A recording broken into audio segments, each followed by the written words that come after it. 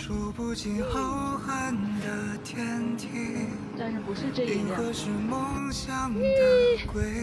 我们要回学校了。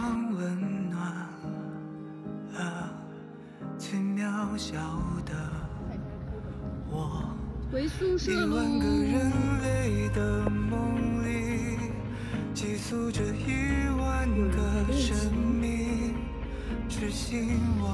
这个人去找自己住过的房间了。现在你的室友在亚特兰大交响乐团，你在那个 Oregon 交响乐团，你们都不是学生了。当学生的时候，觉得当学生好苦，是不是？每天练琴，然后赶公车，然后还要转车，觉得好麻烦。抢琴房，那时候愁的事情就是不外乎专业啊什么。学校对，然后老师老说自己不练琴，把老师气得说中我，对吧？那个时候还有什么有一种交钱的琴房，然后我没买，我死都不买，最后发现没有琴房，每天早上6点多钟起来去抢琴房。一个王子想你们俩。后来卢艾伦把他的交钱琴房让给我。对，我们要赶公车。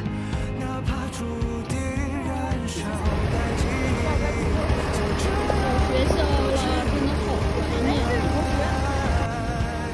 我还坐在这边写过人说，琴房到了！哇塞，我基本上没抢到过这儿的琴房。看这些，这里面就是那个什么的地方，对吧？因为我跟我那个 chamber 的小提琴在这儿接了一个活，是给有钱人吃饭的时候演奏音乐助兴。这是食堂，记得巨难吃。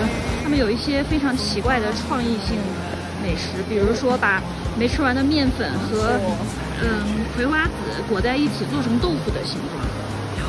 偷看一下，今天又要做什么吃的？对面呢就正好是水，我在这思考这个人生。这个房子是 chamber 排练用的。然后那个黄色的小木屋是教课用的，我记得我教Aspen High School 的那种学生，还有那种老太太上学琴的。这就是厅啊什么的吧。看到这个队就知道为什么我们钢琴要趁他们排练结束前赶快去吃饭了吧。我们两个现在在这录人家学生刚排练出来吃饭，还在感慨，哎呀，他们全都出来在排队。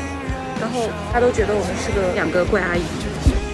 我们本来是想从食堂穿过去，但是觉得会看到老师，就秒怂，决定绕过去。你为什么到现在还怕老师？我们来说一说，虽然那些老师不注意到，我看有个小弟弟放在旁边。来到了这个厅，这个厅挺大的，然后好像可以，我记得是可以练琴。当时有一个小小的工作面试。就是我在这儿练琴的时候进行的，对，远程第一份高校吧的一个小工作，这个地方也是特别怀念的。弹奏组的小姐妹们，当时试着排了什么排？试着排过勃拉姆斯，排过佛瑞，最后排的是舒曼的4重奏，最后一个乐章。在倒数第2个星期刚刚练熟，那个时候想想就是每天好像就是有很多奇奇怪怪的烦恼，对人生的烦恼。其实那时候才25岁，博1到博2之间吧，就觉得很多小事儿会变成大事儿。比如说上完专业课，我就觉得我那个2、3乐章还没练熟，不敢给陈萌换弹。再加上他一直想让我把那个肖邦全奏曲给弹下来音乐会。但是我想弹舒曼，因为我音乐会想藏拙。我知道我肖邦弹的其实应该是我所有作曲家曲目里最差的，所以就这些小事儿吧，就让人觉得心理压力很大，觉得自己很差劲，或者是怎么样的。我现在想想都不是什么大事，那音乐会早就开完了，然后夏令营结束之前，拉2、3乐章也弹好了，然后也演了，也没什么大问题。对，所以不要担心太多。刚才说6年前我们来Aspen，我们有没有想过6年后我们今天的状态和心情和样子又来这里都没想到吧？没想到，打死也没想到。两个怪阿姨下了车以后，继续收回宿舍，但我们是回去拿我们的自行车。我们现在饿了，想回去吃饭。这怪阿姨看人家前面拉着手，她说人家谈恋爱呢，20多岁的人，你人家谈恋爱你管人家？不是，我觉得好，我替他们开心。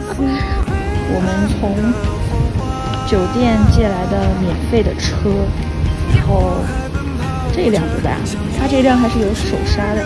我那一个红色的那一个是用脚往后面刹车的，还挺不适应的，不容易。今天是2022年8月11号，我们约定2年后2024年8月11号，不管在哪儿要通电话，然后去讲今天发生的事，然后把视频发给对方，把我们回阿斯本看到的这个感受发给对方。